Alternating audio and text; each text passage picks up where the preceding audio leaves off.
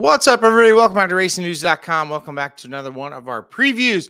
All right, let's go to Keeneland. Saturday, October 19th, race 9 on the card.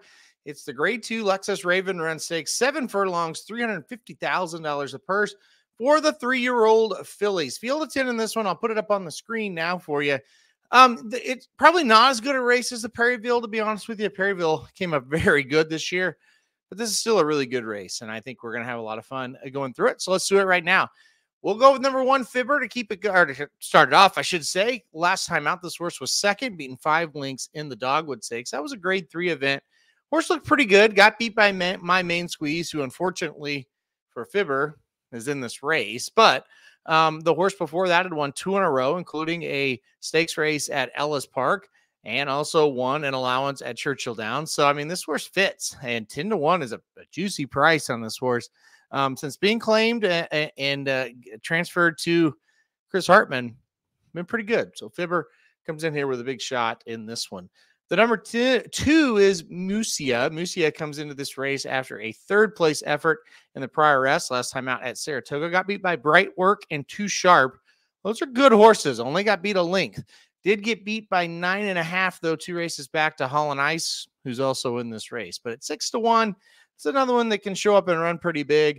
Maybe an underneath candidate for sure for the number 2. Number 3 is My Main Squeeze. This is the horse that did win the Dogwood, like I mentioned last time out at Churchill Downs just 28 days ago. Won by 5 lengths and looked very good. Charlestown Oaks, 2 races back, was second. Went up and ran in the test and got 3rd, beaten by Ways and Means and Emery. So it's a horse that's been in tough races. This is not going to be, over her head, that's for sure.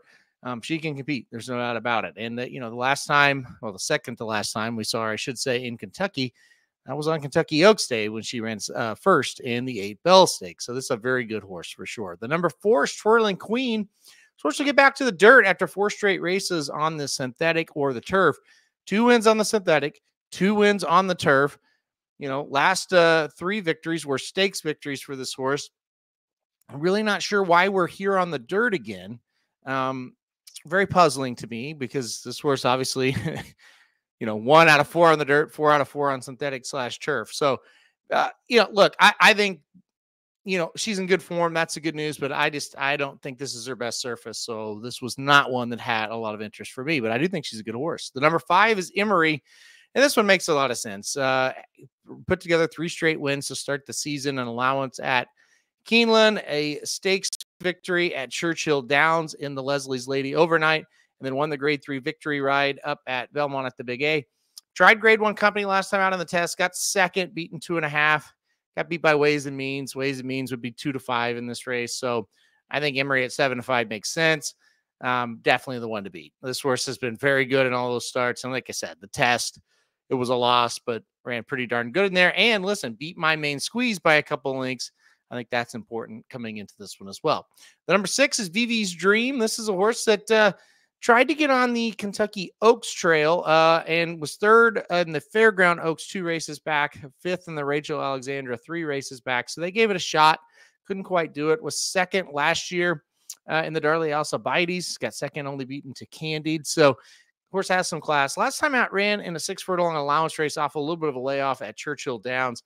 It was 3rd, beaten 2.5, and not bad, not a bad race, but not a race that makes you think she can jump up and win this one.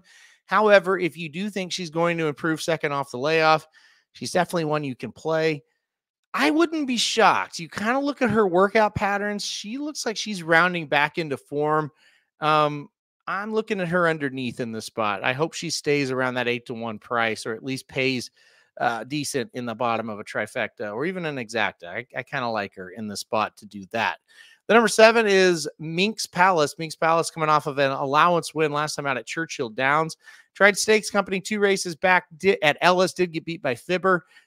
Did win an allowance 3 races back. So the 1 stakes race, that's not a great sign, but minus that, the horse has hit the board in all her other races. So another one at 12-1 makes a lot of sense to me underneath. I think she'll come with a nice little run, kind of similar to what she did last time out in that allowance at Churchill Downs. The number 8 is Uno Lee. Uno Lee coming off of a maiden special weight win at Churchill Downs last time out. That was just 22 days ago. That was off of a over 300-day layoff. Impressive, really impressive. Can we do it again? Tough race to face winners for the first time. And that's why she's 30-1. And that's why I'm not overly anxious to play her in this spot. Number 9 is Ripperton. Ripperton coming off of a second place effort behind Minx Palace, the 7-horse that we just talked about, and in that allowance race at Churchill Downs. That was a really good effort. This horse was 20-1 in that race and was able to do that and finished ahead of Vivi's Dream. I think is in with a bit of a chance. Last time out, we were a little bit like, I don't know, might be a little outclassed after running at Horseshoe Indianapolis. But she ran well. She's in good form. Can she reproduce that type of effort in this tougher of an environment? That's my biggest question mark. I kind of lean towards no, but I wouldn't be completely shocked.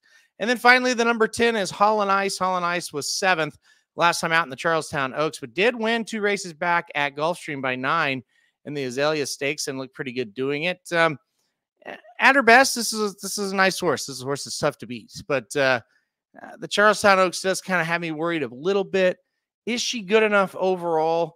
I'm not sure. To me, I kind of view her like the 7, like the 6, maybe a little bit more of an underneath play than actually winning the race. So it's kind of how I take a look at her. All right, time to pick a winner, and I'm going to keep it simple in this one. I am going to go with the favorite. I'm going to go number 5, Emery, to win this race.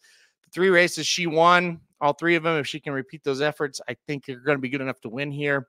And even she can repeat the test last time out where she lost, I still think that was kind of a winning effort. Just ways and means is really good. So I think the number 5, Emery, is the one to beat this year in the Raven Run. So I'm going to go number 5, Emery, on top. All right, guys, that'll do it for a preview of the Raven Run Stakes live from Keeneland, Saturday, October 19th.